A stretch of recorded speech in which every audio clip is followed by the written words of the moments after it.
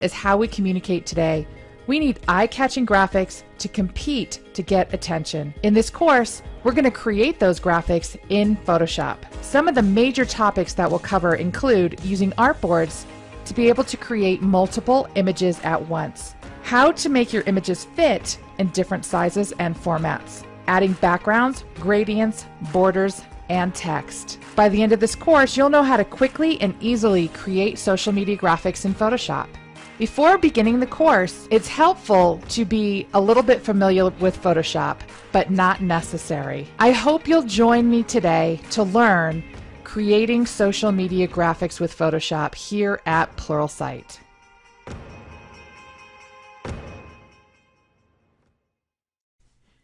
Hi, my name is Melissa Picone, and we're going to get started creating social media graphics by creating some new files and taking a look at artboards inside of Adobe Photoshop. When we open up Adobe Photoshop, it presents us with the Start screen. The Start screen will show us the last images that we were working on, and we have choices in how we want to view them. I have mine set to view thumbnails. You can also look at list view. You can sort them however you'd like, from last opened, by name, size, or kind, but we're more concerned with what's happening on the left-hand side. So it's showing me my recent files. I can also choose CC files. If I have uploaded files to my Creative Cloud, I can access them here from the Start screen, and any Lightroom photos that I may have been working on recently. I can also create a new document or open an existing document. At the bottom, I can also search for images on Adobe Stock. I'm going to go ahead and create a new document, and here in the new document window, I have some tabs at the top which allow me to choose what I'm going to be working with. So again, I have recent documents, save documents. If I'm working with photos, I can choose that. I have print, art and illustration, web, mobile, film, and video. We are interested in working with images for the web with social media graphics. When I choose the web tab, you can see that I have some blank document presets. They're all preset with some sizes that we might use to create graphics on the web. I also have templates here available to me. These are free templates that Adobe has provided from Adobe Stock for you to use. It's a great way to get started or just explore and see how someone else may have created something similar to what you want to create. And you can see that I've already downloaded some of these templates to take a look at them by the little blue check mark that is over some of them. Over on the right hand side, I can start to create my own custom document. If I want, I can name it right away. I don't have to. I can name it later on when I'm ready to save my document. I can type in my width and height and choose pixels. It's all set up by default in this web space here. You can also see that I have artboards checked. So Photoshop is assuming that if we're going to work on the web, we're going to want to work with artboards. Whereas if we chose print, that artboards would not be checked. And the default is inches instead of pixels. So going back to web, and of course I have control over all of this. I can change this to anything that I want. We're going to leave the default resolution of 72 pixels per inch because we are doing things that are going on the web. And if I wanted to change this, let's just say that I want to do an image for Instagram, that would be 1080 by 1080. I can just type that in here. And when I'm happy, just go ahead and click create. And Photoshop creates an image that's 1080 by 1080. And it's on something called an artboard. Artboards are fairly new in Photoshop. They've been around for a few years now. And so you may never have come across them in here. If you've used Illustrator, you will be familiar with artboards in Illustrator. They behave a little bit differently here inside of Adobe Photoshop. And I want to tell you more about artboards and what you can do with them and how to use them. Artboards here inside of Photoshop allow us to create different work surfaces for different projects inside of the same file. In the last clip, we started with one artboard that's 1080 by 1080 for Instagram. If I want to continue to add other artboards, I can create more of the same size or different sizes for different platforms. Over in my toolbar, if I right-click on my Move tool, you can see that I have an artboard tool. When I choose my artboard tool, I get handles around the artboard. This allows me to resize my artboard if I want to. I'm going to undo that, Command or Control Z. I can also click on the plus sign and I can create a second artboard. When the artboard properties pop up, I can then type in different dimensions if I want to. So let's create an artboard for Twitter. 1024 px by 512 px. And now I have another artboard for Twitter. And if I want to rename these, just like a layer, I can go ahead and rename these. I can double click on Artboard 2 and I can call it Twitter. I can double click on Artboard 1 and I can call it Instagram. I can also create a new artboard from the Layers flyout menu. I can come over here and choose New Artboard. It's going to bring up a little dialog box. I can give it a name if I'd like. So let's make this one Pinterest. And again, I can come down here and type in the size. So I'm going to do 735 by 1102 and choose OK. And now it's created yet a third artboard for me. And if I zoom out, you can see them all here. Another way to duplicate artboards. With your artboard tool selected, you can grab an artboard. In this case, I'm going to grab the Pinterest artboard over in my Layers panel, drag and drop it onto the new layer icon, and it creates a duplicate copy. So now I have more than one. We can also see that each artboard is kind of like a group unto its own. So if I start adding layers, each artboard is going to have its own layers. Let's just take a look at that. Here I have some graphics to work with on my artboards, and I'll drag one out to the Instagram artboard. I'm going to grab another one out to my Twitter artboard, and you can see that that layer gets created underneath of the Twitter artboard. And let's do another one on one of these Pinterest artboards, and that one I didn't get quite right. We'll move that over. And so now that layer is on top of the Pinterest artboard. And we can go ahead and develop each one of these as separate images. And later on, I'm going to show you how to save them all out as separate images. Let's take a look at a document that is already in progress. I have several artboards, and each artboard has several layers and groups of layers.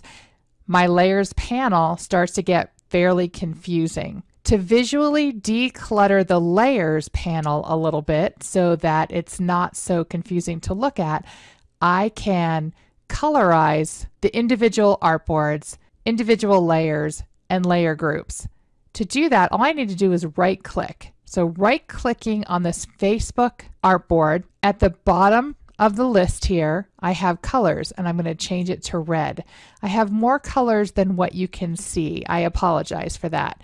So I'm going to change the next Facebook one to red as well, and then we'll make Twitter a violet color, and both Twitters can become violet. So now if I close these guys all up, you can see it's a little less confusing. And then I can give the Instagram artboards their own color as well.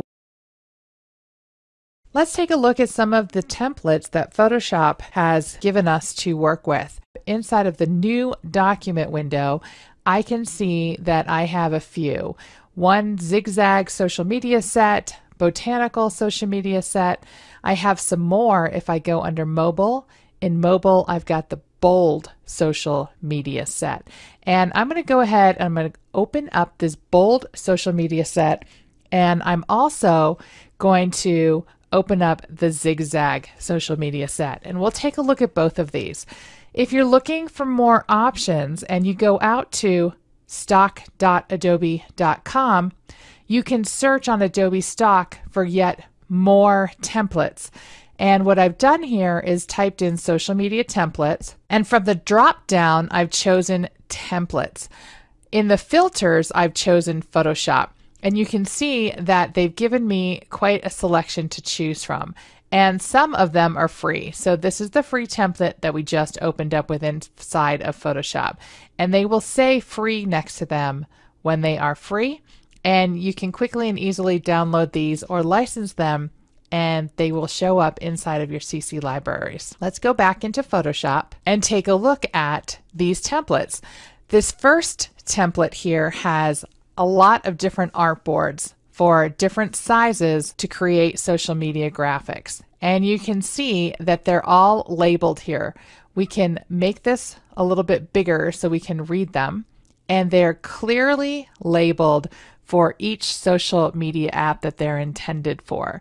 It can be a little overwhelming. So let's say that we just want to take a look at the Instagram ones for now. What I can do is turn off the eyeballs, and a quick, easy way to do that is just click and drag to turn off all the other eyeballs. When I want to turn them back on, I can do the same thing, just click and drag. So I don't need to click each one individually. And now I can go ahead and zoom in on these guys. I'm using the keyboard shortcut, spacebar plus control to zoom in, and I can now see these guys nice and big. I'm going to go ahead and click on the 1080 by 1080 artboard so that I can see the layers inside. So we have a layer full of text, which I can turn on and off or delete, and some design elements and a solid colored background. You can use any of these elements that you'd like, and if you don't want to use any of them, you can just throw them all away and start with your own images.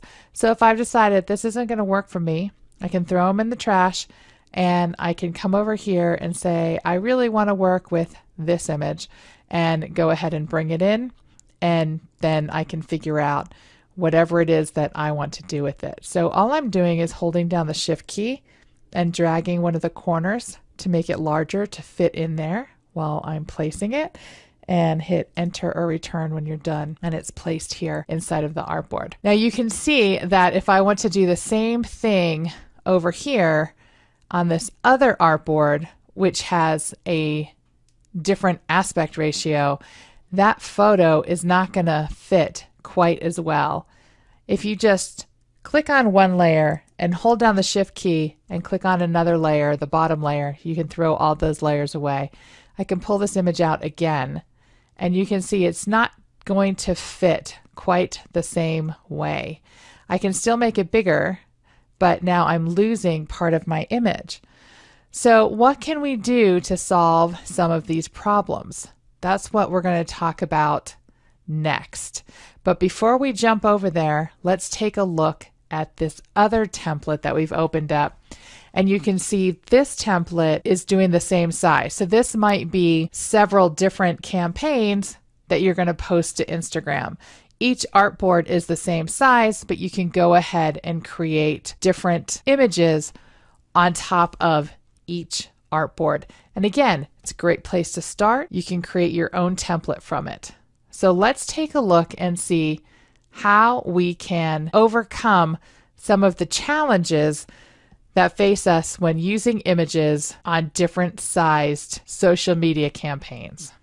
In this module, we explore the new document interface, how to create a new Photoshop document, including documents specifically for web and mobile. We also took a look at how to create artboards and managing our layers within those artboards, and where we can find more Adobe Stock social media templates on the Adobe Stock website. In the next module, we're going to explore how we can make our images fit within the constraints of our social media templates and artboards. Let's take a look at how we can create some backgrounds and prepare our photos inside of Photoshop for our social media graphics. We're going to go ahead and start this module off by taking a look at Content Aware Crop and Scale. We need to fit our images within the specified sizes for our social media. We'll look at moving parts of an image to make room for type. How do we create and use gradients? Maybe we want to add some borders and creating patterns inside of Adobe Capture, which is a mobile app. Let's get started by taking a look at Content Aware Crop. So let's take a look and see what we're going to recreate. Here I have a few social media graphics, and I have a square or a very small rectangle format, and then I have a longer rectangle format. And I'm using the same images for both. So how can I get my images to work for both formats? I happen to have these images inside of my CC libraries. So here I have the image of the two young girls putting their arms up, and I have the donut image. But let's just take a look over here. So they work great in the square or the shorter rectangle, but they don't work so well as the longer rectangle. So how did I get them to work inside of this format? Well, I use something called Content Aware Crop, and I'm going to go ahead and double click to open up each one of these images into their own file in Photoshop. I can't use Content Aware Crop inside of a file that contains artboards. It's not going to work. So I'm going to have to work on these two images individually. I'm going to just grab the crop tool, and up in my options bar, I'm going to turn on Content Aware. I can slide the crop box to the right. If I hit enter or return on my keyboard, Photoshop is going to do all of the hard work for me. And once it's complete, you can see that parts of the image are a little strange. I have some cloned looking clouds and a cloned looking background, but I think this will probably be okay for what we're going to use it for. With my move tool, I'm just going to go ahead and drag it back into the library so that I have a different version of this image that I can use. And you can see it popped up right there. I'm now going to close it. I don't need to save this. I'm going to do the same thing with my donut image. So I'm going to zoom out just a little bit, grab my crop tool, and I need to add some extra space over on the right side for my words. So again, Content Aware, hit enter or return on the keyboard to accept it, and it's done. And I'm going to do the same thing by dragging this one into my library as well. So now I have both of my new images inside of my library, and I can go ahead and bring them into a blank template. I'm going to grab the long image of the donuts and go ahead and place it in here. And then I'm going to grab the long image of this other one here and go ahead and place it. And we'll get these all sorted out in a second. And I'm also going to use the original image in these other ones. So as I'm placing it, it's giving me control handles, and it's not really showing me what I'm able to do. I'm just kind of guessing here, but I can move everything around later on. And I know this one we're going to wind up cropping this way. So I can get these all settled in there. Let's close this up, and I'm going to move this one over where it belongs. I do know I want it bigger, so I'm doing a Command or Control T. Whoops, and then I can make it bigger. Of course, it went a little crazy on me here. Get it back in here so we can see it on the screen. We'd like it to look something like that. And then we'll be adding all of the other pieces and parts to our social media graphics. Let's take a look at Content Aware Move. For our next social media image, we're going to take the image of the girl jumping, and we want to make sure that she's off to the edge, so we have plenty of room in the middle for our message. So I'm going to start by opening her up in her own file, and I'm going to grab my Content Aware Move tool. And with this tool, I can make a selection. You can also go ahead and make a selection with any other tool, but I just want you to know that you want to make sure that you have some edges of the background in your selection. You don't want a tightly cropped selection. I want to do this non-destructively, so I'm going to go ahead and add a blank layer, double click on that layer and call it Move. And up in my options bar, I want to make sure that I have sample all layers selected. That way, it can use this blank layer to move her over. I will place my cursor inside and just slide her off to the left, and she will move over once I hit enter or return on the keyboard. There's also a little check mark at the top of the screen you can use. And just like magic, she's out of the way. I do seem to have run into some problems here. It cut off her hand, but everything else looks okay.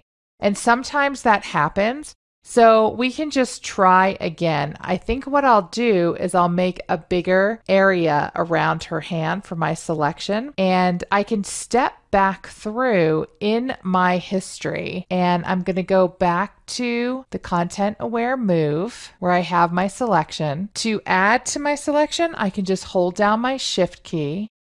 I'm just going to give some more space around that hand, and hopefully it'll work a little bit better this time. I need to create that new layer, go ahead and call it move, and I accidentally clicked on my image and lost my selection. It's okay. You can do a Control Z or a Command Z to get that back. And I'm just going to move her off to the left-hand side. So let's try this again. And this time that little extra space made all the difference and it worked perfectly. So Command or Control D to deselect. And now I have my image just the way I want it. I can go ahead and select both of the layers, and you can right click and choose Convert to Smart Object. This is now a single image, and I can go ahead and drop this into my libraries, and I'll have it to be able to use in my social media template. So here in my social media template, I'm going to drop it into the square version of Instagram first. And again, Photoshop's not really cooperating and showing me what I want. But once I get it set in there, I need to switch to my move tool and move it over.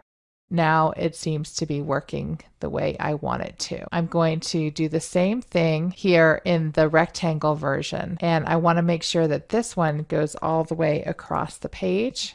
And this one, she needs to move down just a little bit. I can either redo exactly what we just did, or I can go ahead and do a content aware crop on that same image to give it a little bit more room and a little bit more width. Let's go ahead and do that content aware crop. If I double click on this image, it was a smart object, and I can make it a little bit smaller here. Go ahead and grab my crop tool, and I'm going to go ahead and drag this out just a little bit. That should be enough to take care of this. I have content aware on, hit enter, and it didn't quite like what we did because I was in the wrong layer. So you can see the mistake that I made. I did content aware crop and I had this layer selected. So let's try that again. I'm going to go ahead and do Command or Control Z. Make sure I choose my background layer, and I'm going to try this one more time, and that looks pretty good. This is a smart object. I'm working in a file called move.psb. So if I save this and I close it up, when I come back here, it's been updated. I can actually make it a little bit smaller. So I'm going to make this a little bit smaller so that it's sitting the way I want inside of my image here. And let's go ahead and make sure, because this one was updated as well, and we'll just slide that one right over. And there we have it, content aware move. And in this case, we use both content aware move and content aware crop to make our image fit the way we wanted it to. Let's talk about gradients, how to use them and how to create them here inside of Photoshop.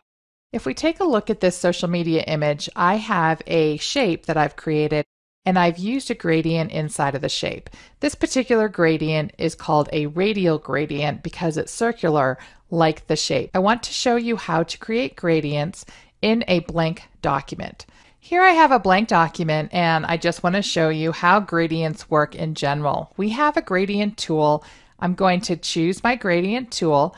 And up in the options bar, you can see that there is a little drop down that gives me a bunch of preset gradients that Photoshop has created for us. And the first one, which is the one that I tend to use the most, is foreground to background color. It's taking my current foreground color, which is orange, and my current background color, which is white, and creating a gradient. To create a gradient, I simply click and drag, and I draw a line across my document. If I want that gradient to go up and down, I can do it again. This time I'm holding my Shift key to make sure I draw a straight line. And again, I have a gradient, or I can go sideways. Just so you know, the gradient happens along the line. So if I make a really long line, I'm not going to have very much pure white and pure orange. I'm going to have a lot of gradient. If I make a very short line, I'm going to have a very tight gradient and a lot of white and a lot of orange. So let's take a look and see how we can customize this gradient. If I simply click up in the options bar, I get my gradient editor. And I have something called color stops here. They look like little houses at the ends of the gradient, and I can click on those guys and change their color. So if I want to get a deeper orange, I can change this, make it a deeper orange, and then come over to the white color stop and change that color as well. I'm going to make this more of a bright yellow. Now I have a new gradient. Let's say that I wanted to add some more colors. I can click right underneath the gradient and it's going to add some color stops. I'm going to add 2 of them, and then I simply click on those stops, and again I can change the color. So I can introduce other colors and make the gradient as complicated or as simple as I'd like.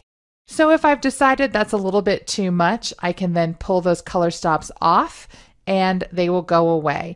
So I have my new gradient. I'm going to go ahead and click OK.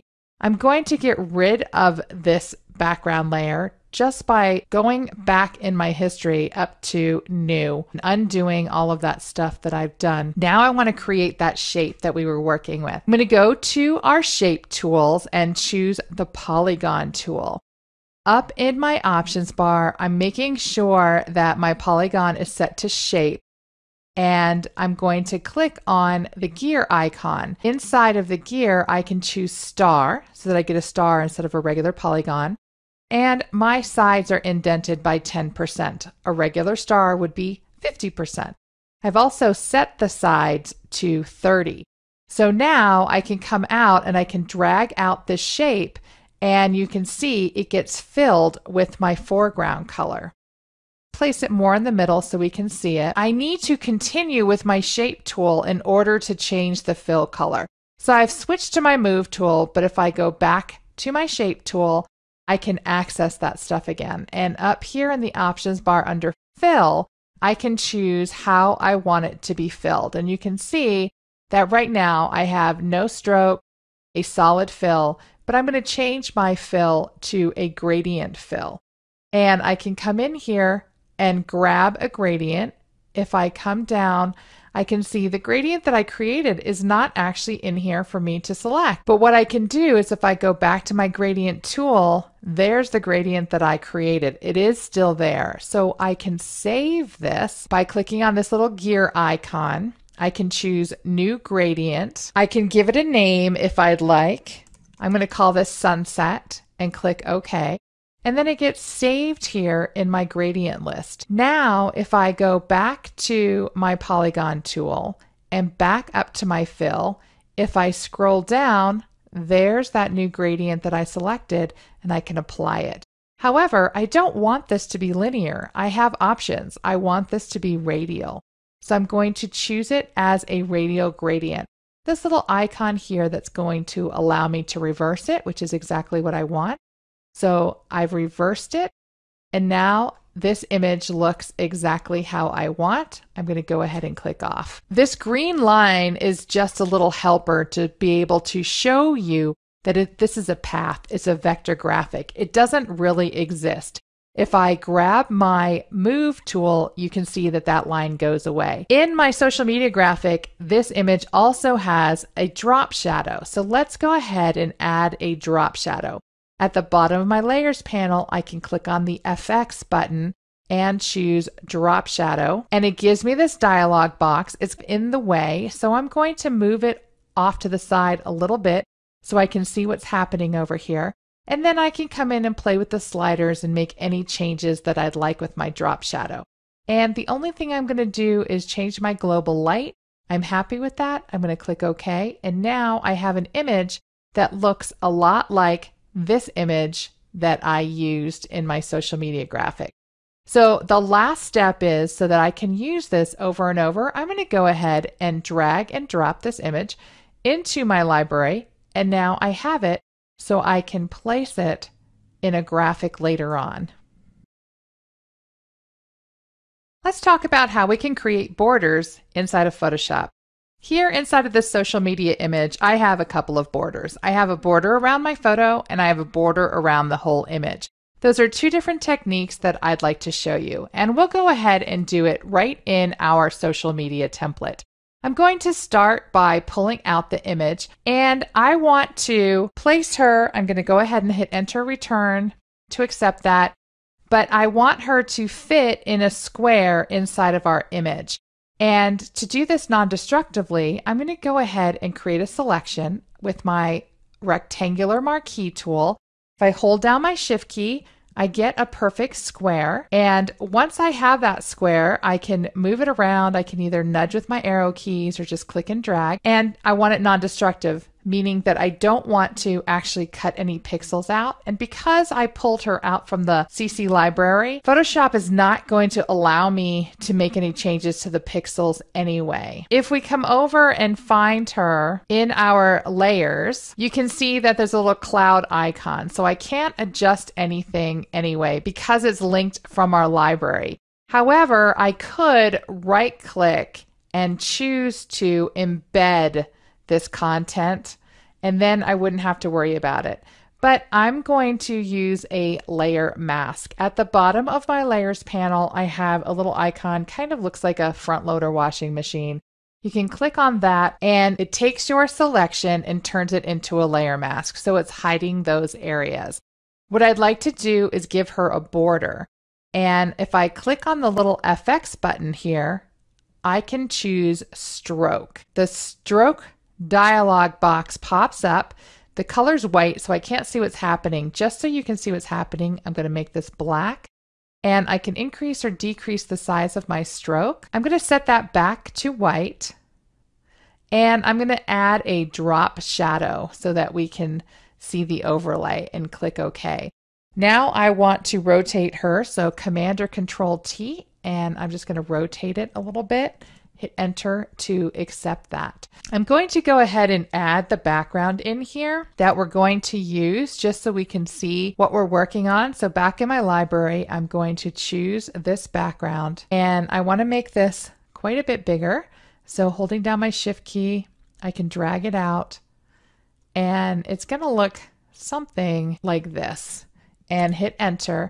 And then rearrange my layers so that this goes underneath of the current layer that we're working on here. So now I can see that she's sitting on top. And I'd like to add a border all the way around, a white border. There's a lot of different ways of making borders inside of Photoshop. One of my personal favorite ways is to use our shape tools. If I take a rectangle tool, I can simply draw out a rectangle. Now remember, that weird green line doesn't really exist. It's just a visual helper. So I'm going to zoom in on this so we can see what we're working with here. If we look at our properties, you can see that it's filled with that orange. I don't want to fill, so I'm going to choose the red slash for none, but I do want a stroke. And I'm going to make a white stroke, but I want it to be a little bit thicker than 1 pixel. And again, it's hard to see because of that green line. So once I'm done, I switch to my Move tool, and you can see now I have a border that goes all the way around. And again, it's up here. We simply can't see it because it's white on white. But we'll go ahead and finish this up by creating a pattern in Capture.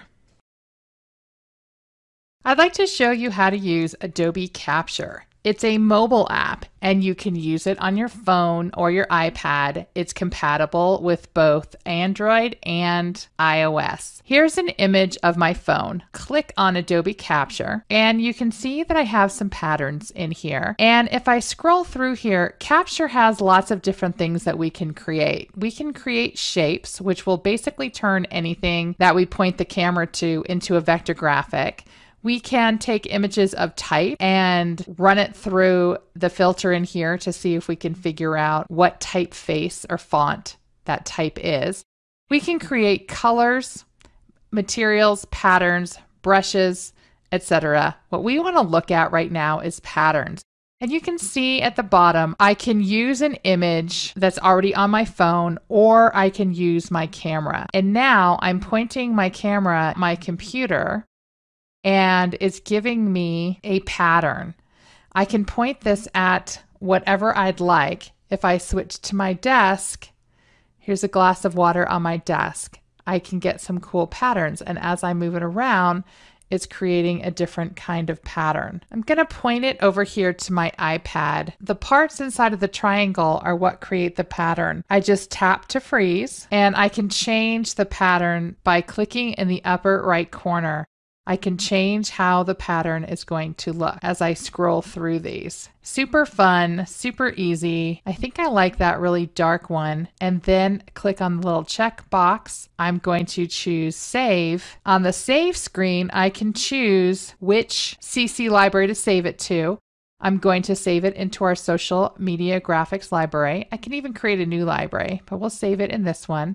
And when I choose Save, it's saved. Now, if we get out of this, let's go take a look at it inside of Photoshop. If I open up my libraries, I can see my pattern. And if I click on the pattern, it automatically creates a new pattern fill layer. And I can see the pattern on my artboard, and I can choose how I'd like to scale it. And I think I'm just going to try and scale it to 12%. That looks pretty good. And if I close this up, I have my new pattern, and I can simply bring it below our border. And this is looking pretty good. I have some more work to do if I want to include my autumn leaves. And let's just take care of that really quickly. I'm going to hold down my Alt or Option key and turn off the eyeballs for every other layer. And I'm going to make a quick selection of my autumn leaves. If I come up to my Select menu, I can choose Select Subject. And I'm going to add a layer mask on this to hide the background. And then I can turn my other layers back on, bring my autumn leaves back up so it's on top of my photo layer. And I have a little bit of cleanup that I need to do inside of the autumn leaves, but that's looking pretty good. The last part of this is to pull out that gradient shape that we created, and I can resize it and place it right where I need it. And now this is looking pretty close to our original social media graphics image. In this module, I showed you how we could use content-aware crop to crop and scale parts of our images. We also moved parts of images using the content-aware move tool, and I showed you how to create custom gradients. We added some borders, and I introduced you to Adobe Capture, the mobile app. In our next module, we'll take a look at how to add type. Hi, this is Melissa Picone, and let's talk about how we work with type in Photoshop. In this module, I'm going to show you how we can create some text that we can read by creating some shapes in the background. We're going to look for new fonts with Adobe Typekit. We're going to create and format point and paragraph type. And we're going to take a look at layer styles and how they work with text. Here inside of my completed graphics, you can see that I have areas of type. If we take a look at this Facebook square image here, you can see there's a big black area for our type to sit on top of. And if we look at Instagram, we have a rounded rectangle that we're going to use. If we slide on over, we also have that same shape for this Twitter rectangle here. And we have a rectangle in the Instagram version. that has its opacity reduced. And then on the Instagram version with the fall leaves, we have a feathered out circular shape where we've also lowered the opacity. So let's take a look and see how to create these areas so that we can read our type. If we jump to our working file here, I'm going to start with this Facebook image. I'm going to make it nice and big so we can kind of see what we're working with here. And I want to use a shape. So I'm going to come into my shapes over here and choose Custom Shape Tool. When I come up into my options bar, I have options for my custom shapes.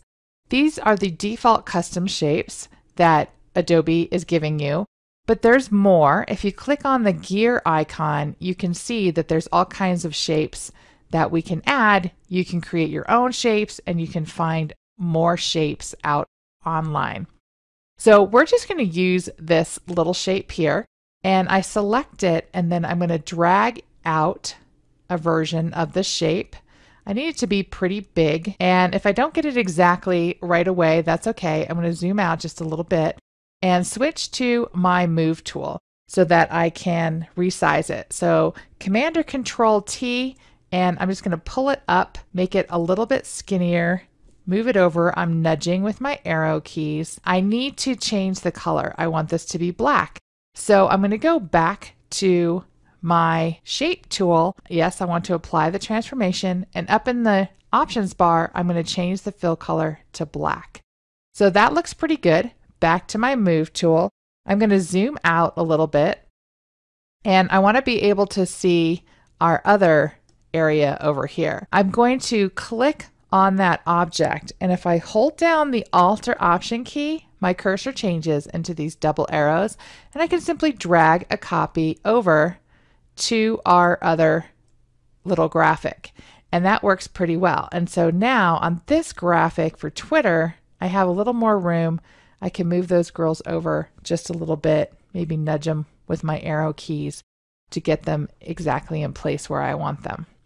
So that was pretty easy. Let's go ahead and take a look at this other Instagram image with our girl jumping. I'm going to drag out a rectangle. I want to take a look in the properties panel here. This is how I'm going to create my rounded corners. So I'm going to just try 30 pixels and see how that works. That looks pretty good. Maybe a little bit more. Maybe we'll do 50 pixels, and I'm just going to hit tab. Yeah, that looks pretty good. So let's go ahead and change the color of this guy. And up in the options bar, I'm going to make it white, and then grab my move tool to get rid of that green line. So it looks pretty good. I want my girl to be on top of this. So how am I going to accomplish that? Well, I need to make a selection of her. And the quickest and easiest way to do that is to use our new select subject. Over in my layers panel, my layers are crazy because I've got all these artboards that I'm working with. At the top of the layers panel, I can choose to look at just the artboard layers, which is what I want. So now I'm just looking at these layers in our artboard. So I'm going to go ahead and turn off this rectangle temporarily and select our quick selection tool.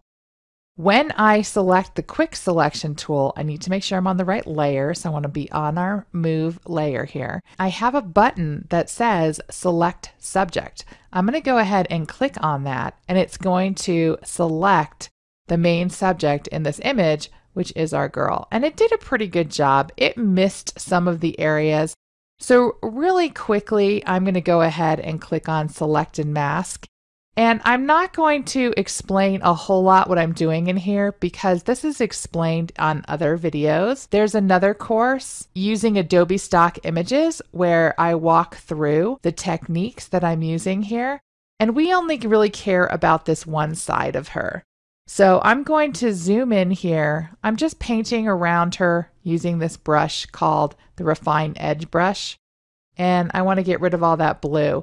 It's not cooperating, so I'm going to switch to a regular brush tool, and then I can come in here. I need to actually switch this. So if I hold down my Alt or Option key, I can just come in and kind of erase this blue. And all I care about are the parts that are going to be overlapping that white piece. It doesn't have to be a perfect selection. So I'm just going to quickly kind of go through this, again, holding down my Alt or Option key so that I can get rid of some of those fuzzy blue parts. And I think that's good enough. I'm going to go ahead and click OK. And I want to basically copy her to a new layer so that she can sit on top of that rectangle. And to do that, I have a keyboard shortcut. It's Command or Control J, and I jumped her to a new layer, and then I can place the rectangle underneath of her. And now she's sitting on top of that rectangle. And we're basically going to do the same thing over here. Just going to draw out a rectangle, and I want this rectangle to have regular corners, but I want it to be transparent. So what I did was I came up to the opacity and I simply lowered the opacity of this layer, and now I can see the background underneath. And then I did the same thing to get her cut out to put her on top of this opaque rectangle. So the last piece of this is this guy right here. And I'm just going to zoom in, and I want to create a space over here that we can put text on top of. I'm going to start with a blank layer. I'm going to click on the Create New Layer icon at the bottom of the Layers panel. And I want to fill this layer with white.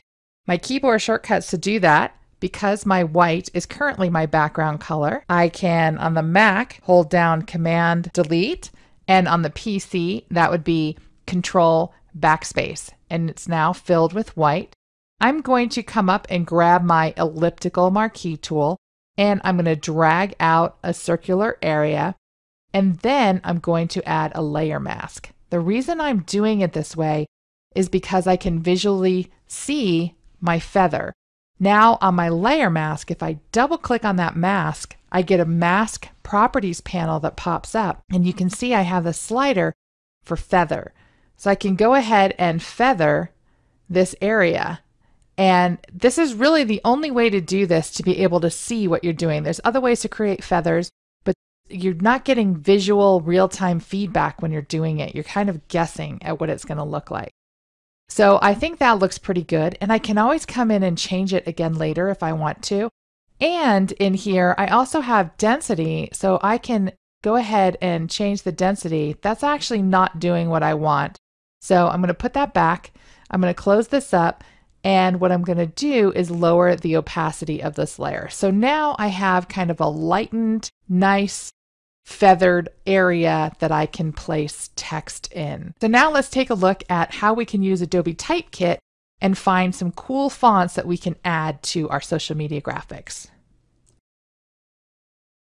I want to introduce you to Adobe Typekit. It's a service that's included with your subscription to Creative Cloud. And I'm going to start by adding some text to my images. I'm going to click on the Type tool, click and type in some words. I'm going to type in, say, 50%, and I'm going to switch over to my Move tool so that I can move it in place. And I want to open up my character panel. Remember, all of your panels are located up under the window menu if you don't see your character panel. And here in my character panel, I have a lot of information, and we're going to cover all of this. But for now, I want to talk about this first section here. This is the name of the font that I'm using, Filson Soft. And if I click on the down arrow, you can see that it's going to give me a list of all of my fonts. I have a lot of fonts installed. If I want to find some different fonts, I have this Add Fonts from Typekit. And there's a little green button over here. When I click on this green button, you can see that it opens up in a new browser. I'm on the Adobe Typekit website. I'm logged into Creative Cloud, so it knows who I am. My picture's up in the upper right-hand corner. I can go ahead and search. So if I'm not sure what I'm looking for, I can search by style. Let's say that I'd like to search for a script font. I can click on that button there, and it's going to return some script fonts. I can also choose if I want it to be a heading or a paragraph. I'll say heading, and I can type in my own text. So let's say that I want it to say, I want to see what it's going to look like when I type in save 50%. And I can scroll through and I can go to the next page. I already know the fonts that I'm using, and we can search for those directly at the top of the screen. I can type in, I'm using a font called Spumante. And if I type that in, it will return Spumante. If I click on Spumante, it'll show me all of the fonts that are available to me. They do have premium fonts that you have to pay for, but most of the fonts that you're going to use are going to be free. And you can see that I already have a couple of these fonts synced where it says unsync, and the ones that are not synced, I could just click the sync button to go ahead and sync them. And it happens super fast, and as soon as you hit sync, they're going to be available to you inside of Photoshop. These fonts will also actually be available to you in any application. You're not limited to using them in just your Adobe application. So if you wanted to use them inside of a Word document, you can. They actually get installed on your computer for you to use. The other font that I'm using is called Hucklebuck. And I can click on Hucklebuck, and same thing, you can see that I have it synced because mine says unsync. Now, one thing you should know is that you can only have up to 100 fonts synced, and each version of the font is one font. So if there's 16 versions of a font, then that's going to be 16 fonts. If we want to take a look, I can explain this a little bit better. You can see that my usage, I have 99 fonts out of 100 synced. So let's go back into Photoshop and I will show you how to use these fonts. So again, back from the drop-down list, you can see that the fonts all have different icons. TK means that it is a Typekit font. And I have filters up here. If I want to look at just my Typekit fonts, I can click on TK and see just those Typekit fonts. So I'm going to go ahead and take a look at Hucklebuck and Spumante. And I think I want to use Spumante on this one. And then I can change the size. So I have a little drop down here and I can just kind of guess at the size that I want to use. I can also actually close this up and do a transform. So Command or Control T, and I can drag it out until it's the size that I want it to be. Hit enter or return on the keyboard. So now that we've added some fonts from Adobe Typekit, let's take a look at how to create and format our type. In this clip, I want to show you how we can create and format our type. So we've already created a single line of type, and that's called point type when we just click with the type tool to create one line of type. We can also create paragraph type. And to create a paragraph of type, we want to drag out a box. And in here, I'm going to type in some text, and I want this text to go above and below our 50% off text. And to do that, I'm going to go back to my Move tool and open up my character panel. I'm going to leave this open over here so that we can see it. And there's a whole lot of stuff going on in here. So I have the name of my font. It's regular as opposed to bold or italic. I have the size. And then to the right of the size, this is called the leading. It's called leading because back when they invented the printing press, they actually used real bars of lead to separate the text. You may know this as line spacing. If I place my cursor over the little icon, you can see the little two A's there. I get what's called a scrubby slider. So it's a finger with a two-headed arrow, and I can just click and drag, and it's going to allow me to visually set the leading for this type. And I can then move it around, and that actually looks pretty good. So I've created enough spacing to fit that save 50% off in between those two lines of text. Let's go ahead and add some text to our other artboards. For this one, we're going to go ahead and use a combination of point type and paragraph type. I'm going to start off with some point type. I'm just going to click and type in the word winners, and my type came in all caps. I want you to know that everything inside of the characters panel is sticky, which means that whatever settings I have, they're going to stay that way until the next time I go in and change them. So right now I have this all caps icon selected, and I need to click on that to make that not all caps. I want to use Hucklebuck. Instead of having to go through that whole list, I can just go ahead and start typing HU and it brings up Hucklebuck. There it is. And I'm going to go ahead and increase the size. I'm just kind of guessing here. That actually looks pretty good. I can even go a little bit bigger. Let's do 72 points. And now I want to add some paragraph text underneath. So I'm going to grab that type tool again. And this time I'm going to drag out a box. And I just happen to have my text in my clipboard, so I'm going to go ahead and paste it. It is the wrong font. And so I'm going to change this to another Typekit font that I've downloaded. It's called Urbana Light. And I need to have it selected and then it should work. There we go. And I'm going to make this just a little bit bigger, maybe 30 points, maybe not quite that big. Let's try 24 points. I think that looks a little bit better. And I'm going to place this right up here. And actually, I don't need the word never or quit.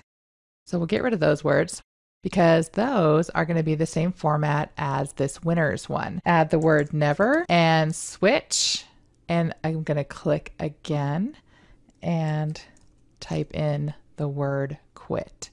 And I'm going to go ahead and format this. So one last thing I want to show you in here is if we zoom in on this word never, you can see that the N and the E are not touching, but the rest of my letters are touching. So I can change this. If I grab my type tool again, I need to get my cursor right in between those letters. Here inside of my character panel, we have this little icon, the V/A. This is for kerning. And for kerning, we can kern between two letters. This is something that you would only do in titles. You wouldn't really do this inside of paragraph. It would take way too much time. But I can click and drag. I've got that scrubby slider. And I'm just going to take it to the left a little bit so that those two letters meet up. And I'm going to zoom out a little bit so I can see that. And let's move on to the next one. On this last one, we're going to go ahead and create some paragraph type and just format the different lines inside of that whole paragraph. So I'm going to go ahead and drag this out. And I'm simply going to type eat more donuts. And what I want to happen is I want the donuts to be really big and I want the eat more to be a little bit smaller. I'm going to increase the size of the donuts. Let's try 150 and see how that looks. That's not too bad. And I need to make my text box larger to accommodate that giant text that I created. And then the eat more, we can make it a little bit smaller. I think I'm going to go for 48. And then we can change the leading between the two so that they sit better. And let's go for 125 points here. See how that looks. That looks pretty good. And if you wanted to change the alignment, so right now it's centered, you can always come up into the options bar and you can see that I've got left align, center, etc. I can also change that inside of my paragraph panel if I want to. So I'm pretty happy with that. I'm going to leave it just like this. And I'm going to go ahead and fill out the text in our other graphics. And we'll come back in the next clip and talk about how we can use layer styles to make the text look more interesting. In this clip, we're going to talk about layer styles and how we can make our type look a little bit more interesting. Here in this graphic, we have this text and maybe we want it to blend in a little bit better with the background instead of being so white and just sitting on top. If I select the text so I can see the layer here in my layers panel, I can play with layer blend modes. In my layer blend modes, when I'm working with white, I have some choices. I can try some different blend modes. I can try lighten. It didn't actually make a difference. Screen didn't make a difference. So let's come down to overlay and soft light. Overlay, it kind of looks like the text is burned into the wood. And if I choose soft light, it's not quite as dramatic, but it's harder to read. So I think I actually like the overlay. And then I can go ahead and play with the opacity to make it look more like it's blended into the wood. So using layer blend modes is one way to make your text blend in with the background and look a little bit more interesting. Here in this graphic, we have some text that's in two separate layers. So if I look at my layers panel, I've got the save 50% and the learn for less. I want to put these into a group. I'm going to apply what's called a layer style to make this text look a little bit more interesting. And I want it to go on both layers. So instead of having to apply the layer style separately to each layers, it's just easier if I put them in a group. So with my Save 50% Copy layer selected, if I hold down the Shift key and click on the Learn for Less layer, I have them both as selected. Then I can click on the group icon, which basically is the folder icon at the bottom of the layers panel, and it puts it in a group. I'm going to rename the group Type so that I know what I'm working with. In the Styles panel, I'm going to take a look and see what options I have.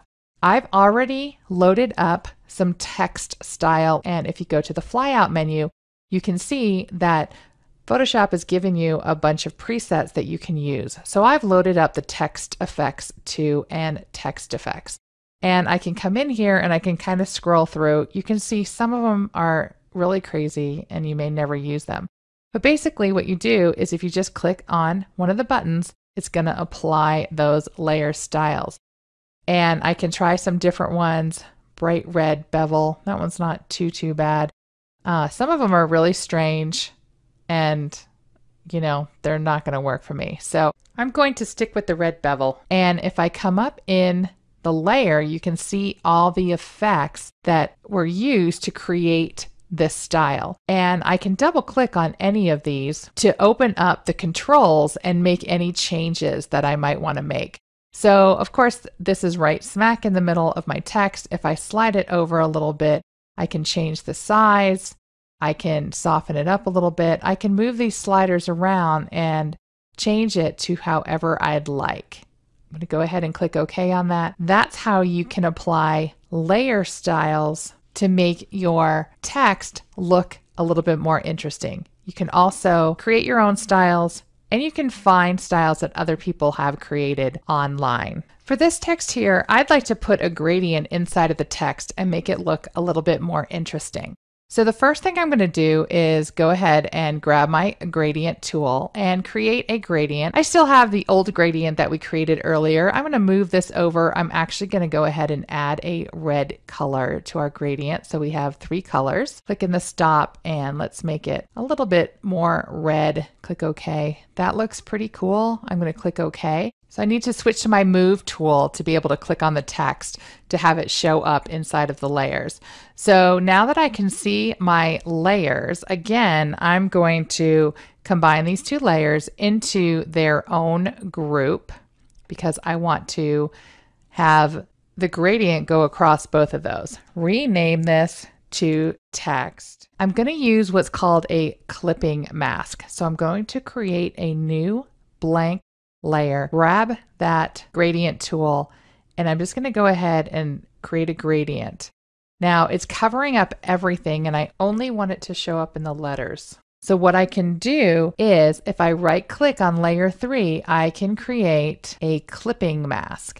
So that gradient only shows up inside of that group. Now it's still kind of hard to see. So what I'd like to do is add some sort of kind of dark edge around it, not necessarily a stroke. So I'm going to come down into Effects and I'm going to choose an outer glow. And by default, the outer glow is white. Well, I already have white. That's not going to work for me. So I'm actually going to customize this so it works for me. So instead of having white, I'm going to make this black. And instead of having screen, I'm going to set this to multiply to make it a little bit darker. And you can see how it's created that dark edge. And then I can change the size and I can change the spread until it looks good. And I think that looks pretty good. It makes it pop a little bit more. And I'm just going to go ahead and click OK. And now I have some text that's filled with a gradient and kind of pops off the page a little bit. This last one is going to be a little bit tricky. What I'd like to happen is the words winners, never, and quit to actually show the background. And to do that, I have to make selections and create layer masks. Luckily for us, it's pretty easy to create a selection from a layer. If you just hold down Command or Control and you mouse over the layer icon. So you can see I moused over the T, which is the layer icon for winners. And I get this hand that kind of has a little miniature marching ants box. If I go ahead and click on that, that makes the selection. Well, I need to get never and quit as part of my selection too. So I need to add to my selection. So again, if I'm over the never icon and I hold down the Command or Control key plus the Shift key, notice I get a little plus sign in there. Okay, so I've got Command or Control plus Shift and click. I've just added to the selection. Same thing with quit. Command or Control plus Shift, and now I have 3 words selected. Down on my Shape 1 copy, what I want to happen is I'm basically poking a hole through that using a layer mask. Remember, all non-destructive. So at the bottom of the Layers panel, if I click on the new layer mask icon, it creates a new layer mask. Unfortunately, it did it in reverse, but that's okay.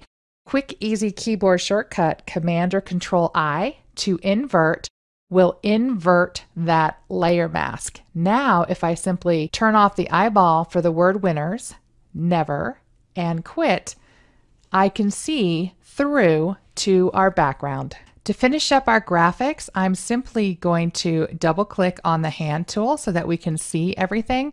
And the only thing that's missing now is maybe our logo. So if I go to my libraries, if you have a logo that you want to add, you can just drag that logo out and place it wherever it needs to go on your images, and they're set and we're ready to save them for use on the web. Let me just place this guy here, and I think I actually want it to go down in this corner. I'm going to go ahead and make it a little bit smaller, and let's get them saved. In this module, we took a look at how to create text using boxes in the background and how to access and use Adobe Typekit fonts. We created and formatted point and paragraph type, and we used layer styles for special effects with type. In the next module, we're going to take a look at how to save your images. Hi, this is Melissa Picone. Let's talk about how to save your images inside of Photoshop. In this module, we're going to define the various file formats that we can use when saving images for the web. I'm going to show you different ways that you can save your images and how to share your images directly to social media sites right from within Photoshop. We're going to save files locally and in your CC libraries when we go ahead and save custom templates for you to use in the future. Let's start by taking a look at different file formats and what our options are. We can save images as JPEG, GIF, or PNG. A JPEG consists of millions of colors and has what's called a lossy compression. It's great for photographs. It's going to create a nice, small, compact image, and it's going to maintain all those great colors inside of our images. JPEG is actually what we're going to use for our graphics. But just so you understand what the other ones are, let's go ahead and talk about the other options as well. A GIF file can be between 2 and 256 colors. You can have one color that's transparent. That's not really helpful. Back when GIF was one of our only options, we kind of used that one color of transparency. The cool thing that GIF can do is it can be animated. So if you're doing anything with animation, you can create an animated GIF, and you can do that inside of Photoshop. Another option is to save as a PNG file. And we have different kinds of PNG files. We can have a PNG 8, a PNG 24, and a PNG 32. Basically, a PNG file is going to give us the option to have alpha transparency, which is the same transparency as a single layer inside of Photoshop, which means that you can create something that has a drop shadow, and it can sit on a web page, and that drop shadow will perfectly match up with whatever's underneath. Our files don't have any transparency, so we don't need to save as a PNG. That transparency, while it's really cool, it also creates larger file sizes, so we are not going to use PNG. We're going to stick with that JPEG, and let's see different options and different ways that we can save those JPEGs. Let's take a look at the different ways that we can save out our images as JPEG files. If I come up to the File menu, I have Save As. When I come into Save As, under Format, I can choose JPEG. When I save an image like this, Photoshop assumes that I'm going to print that image. So it's going to create a larger file format. It's not going to compress my image as much as saving an image for the web. And it's going to give me extra features like embedded color profiles and thumbnail images, little previews that actually take up more space. Because I'm going to the web, I want to keep my file size as small as possible. So this is not a good way to create JPEGs to save as social media graphics. So I'm going to go ahead and cancel that. Let's take a look at export. In export, I have something called quick export as JPEG, export as, and then I have export preferences and save for web legacy. I also, underneath of all that, have something called generate. We're going to take a look at all of these. Let's start at the top. Quick export as JPEG. I can change that file type here in my export preferences. When I choose export preferences, I have it set to JPEG, quality at 50%. You can change this to whatever you need. I'm going to leave it set there. And the quality for the JPEG, the higher the number, the higher the quality, the larger the file size, the smaller the number, the lower the quality, the smaller the file size. You want to stick somewhere between 80 and 20. So you want the best quality with the smallest file size. And if 20 works for you, that's great. You'll have a nice small file. If 20, you can start seeing JPEG artifacts and it's not a high enough quality, then you can bump that up. This may take a little bit of experimenting with your images. You can have Photoshop ask you where to export it each time, or you can set it up so that Photoshop automatically exports files to an assets folder next to the current document. I'm going to show you how that works. Let's just take a quick look at the files on my desktop. So here in a folder on my desktop, I have my social media template.psd. You can see there's nothing else inside of this folder. If I jump back into Photoshop, come back up to File, under Export, and I simply click on Quick Export as JPEG, nothing happens. But if we jump back out to my desktop, we can see that Photoshop actually created this brand new social media templates assets folder. And if I open that folder and take a peek, it took a look at all of our artboards and it automatically saved them as JPEGs for us. How easy was that? It happened, bam, done. I'm going to show you some other ways of saving out our images. And another way is also going to create these for us. So I'm going to right click on this guy and just say move to trash. And now you can see we're back to nothing in here, right? Let's take a look at export as. You have some options in here. So here you can specify the quality of your image to be exported. The left side gives web designers plenty of options. We don't need to worry about that, but you can see that it's giving us all of our artboards as options. And then over on the right-hand side, we have our format. So if you wanted to change your format, you can. I'm going to go ahead and click on Export All. It's asking me where I want to export everything to. And I'm going to go ahead and put that in my social media graphics folder and click OK. I can see all of those graphics have been saved inside of that folder. And they're on the same level as my social media template. So another fast, easy way to save everything out. So again, I'm going to throw these in the trash so that we can see other ways of saving. So back in Photoshop, under File, I have something called Save for Web Legacy. You can see it's showing me basically nothing. It's not even acknowledging these artboards and my images. So Save for Web Legacy is not an option for the way we're working right now. Back up under the File menu, I have this other thing called Generate. In order to use Generate, I need to rename my artboards or rename my layers. In our case, we want to save the entire artboard out as a single image. So I'm going to go ahead and rename my artboards. Over in my Layers panel, I'm going to start with Facebook, and I can call this Facebook JPEG. I'm just going to do one so you can see how it works. I'll leave the other ones with their normal names. And back up under File, if I go to generate, all I have to do is click on this. And then if we come up again, you can see it now has a little check mark next to it. So again, it seems like it did nothing. However, if we take a look in the Finder on my desktop, again, it created a social media template assets folder, and there's my image. The great thing about Generate is when Generate is checked, if I make changes to my actual Photoshop file, it's automatically going to update these assets for me. I don't even have to think about it. So Generate is a great option as well. In this clip, I want to show you how you can share your social media graphics directly in your social media channels. We have two places that we can access this. Up in the File menu, underneath of Generate, we have something called Share. It comes over to the right side of the page and it's giving me these options. And I can access that same information. I have a little button that says Share Image. Same box comes up.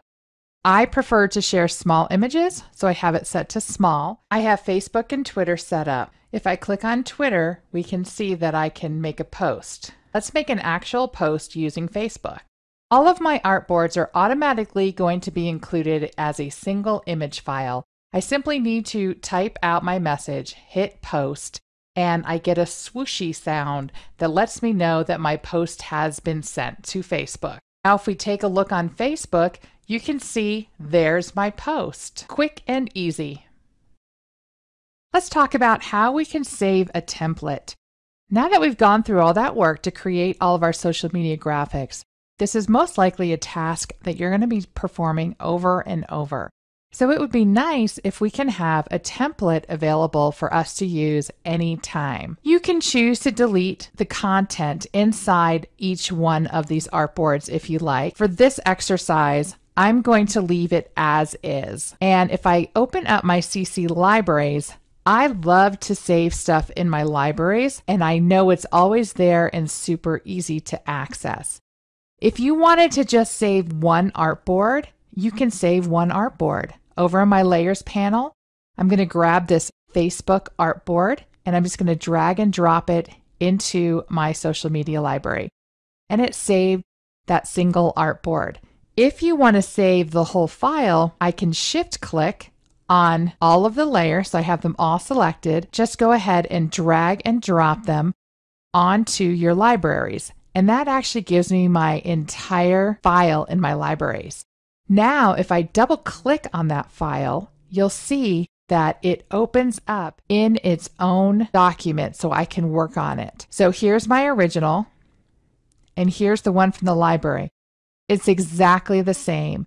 So now I have a template that I can use, and I have quick, easy access to that template inside of my CC libraries. Of course, I can also simply click on the file and say File Save As, and save a copy of this document to my computer and open it at any time so I can have kind of a master version of it to use anytime I'd like. In this module, we defined file formats, including JPEG, GIF, and PNG. I showed you how you could export and generate your images from Photoshop. We shared our images to social media directly from Photoshop, and we saved custom templates to our desktop and in our CC libraries. In this course, I showed you how to create new documents for social media using artboards. We designed backgrounds using patterns that we created in Adobe Capture and used gradients. We also used content-aware crop and content-aware move to alter our images, making way for type. I showed you how to add type and text to your images, as well as format it, and introduced you to Adobe Typekit. In the end, we saved our images as JPEGs, even shared them directly to our social media channels, and saved ourselves a template to be able to use in the future. Thanks for joining me, and I'll see you next time.